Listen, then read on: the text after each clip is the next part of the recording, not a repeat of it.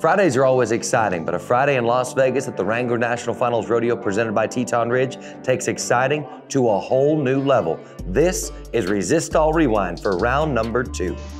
After a disappointing ride in round 1, the pride of Parker County, Texas comes back with a vengeance.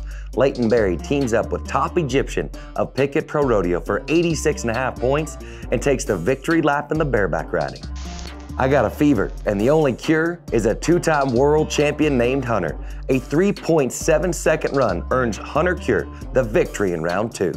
Mullet money is what this man calls it when he invokes the power of the mullet to make big rides. And Lefty Holman gets his first round win in Las Vegas when he rode Wall Street, a 4-star pro rodeo, for 87 points. For the second night in a row, the tie-down AQHA Horse of the Year Pockets takes his best friend Caleb Smith to a round victory, 7.2 seconds, and Caleb continues working his way to a 4th world title.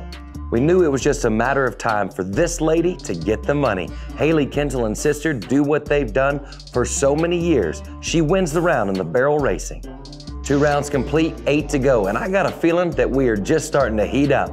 We'll see you next time for this Resistol Rewind.